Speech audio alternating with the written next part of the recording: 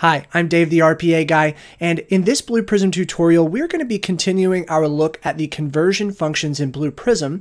We started that in part 1 and looked at about half of them, and then in this video, you'll look off to the side of me. That's about the conversion functions we'll get through today, which will actually finish up the conversion group, and then in the next video, we'll move on to the date functions.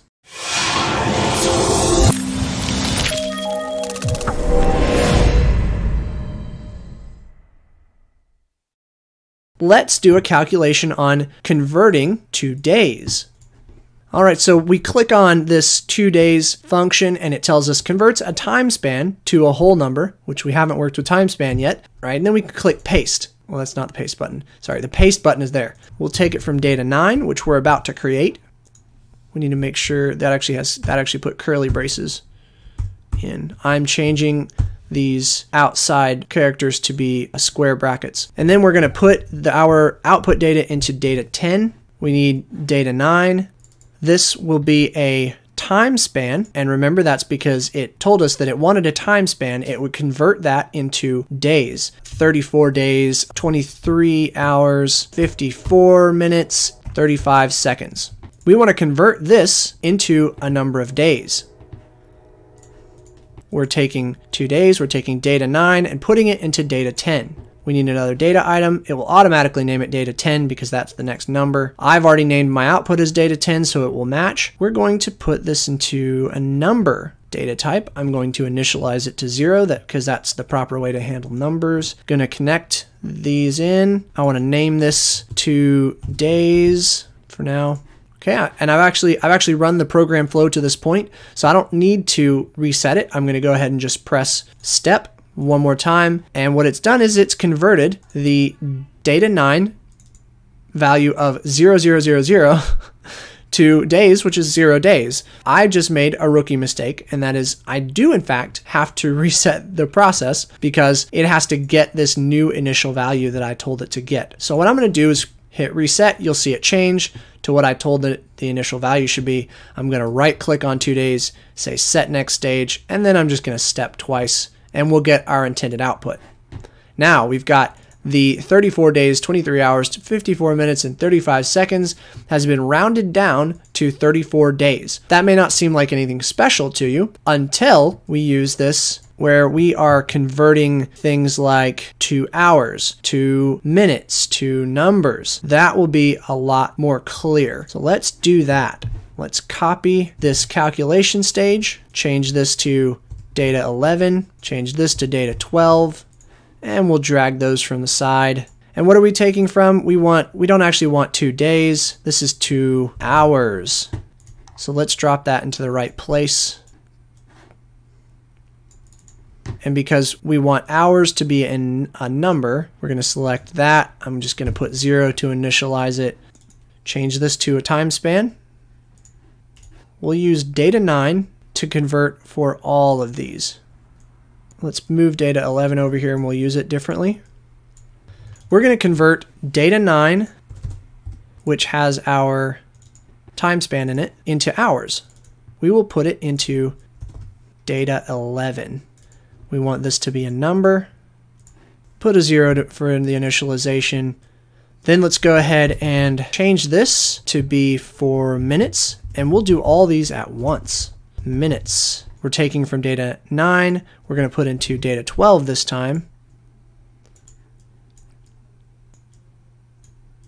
And then we'll reorder this to seconds. Take from data 9, put into data 13, which we haven't created yet. Just change this to data 13 here, and the number's fine. Just going to move these data items to be lined up. Okay, so we're going to do 2 days. Take this, convert to days. Take this, convert to hours. Take this, convert to minutes. Take this and convert to seconds. Do we have all those set up right? Data 13, data 12, data 11. We'll connect them all in with this link. We've already got data in here, so we don't need to reset the page. Run to this stage. We've got 34. And what we're going to have to do is go back and edit. This is why pasting can be such a problem, You think you changed something, but you actually had to change it in multiple places and you messed up. That's why it's best to write these things from scratch. But Dave the RPA guy was trying to save a little bit of time, make the video a little shorter, but no, that's not going to work. All right, what I've done is gone and updated each of these calculation stages to say the proper function for each of them for what they're indicated for on these, the names of the stages. I'm going to right click up here. We'll start on 2 days, set next stage, and I'm going to run to this stage. We've got 34 days, 839 hours, 50,394 minutes, and it looks like we've got 3,023,675 seconds in 34 days, 23 hours, 54 minutes, and 35 seconds. The next calculation here looks like it's going to be ToNumber. We've gone a little bit out of order. In my conversion group, I'm going to click on ToNumber. Converts a value to a number following the standard Blue Prism data casting rules. Let me type some text in here, but it can't be alphanumeric. It has to be numeric. So I'm just going to type a few random numbers. I'm going to hit paste, and looks like it's going to do the same thing it did before, where it would take a hard-coded piece of data. We decided we weren't going to do that anymore. We will take from, where are we at? Data 13. We'll create a data 14. Remember to put your square brackets if you're typing manually like this. We haven't created the data item yet, so data 14 should be text. So we've got some random text there. I'm going to hit reset, see the number is there now. Let's say ToNumber here, just so I have a reference. And then we are going from data 14 into data 15. We'll do a number. Remember, initialize. Connect this in. We'll set next stage here, step twice to go over it. And what we've done is we have converted this text into a number. Now let me show you. If I had the letter A in here, which can't be converted into a number, I need to reset so that it gets the new value. Set next stage, step. Failed to evaluate expression ToNumber, data 14, unable to convert supplied value to a number, unable to cast value, this with an A, to a number data item.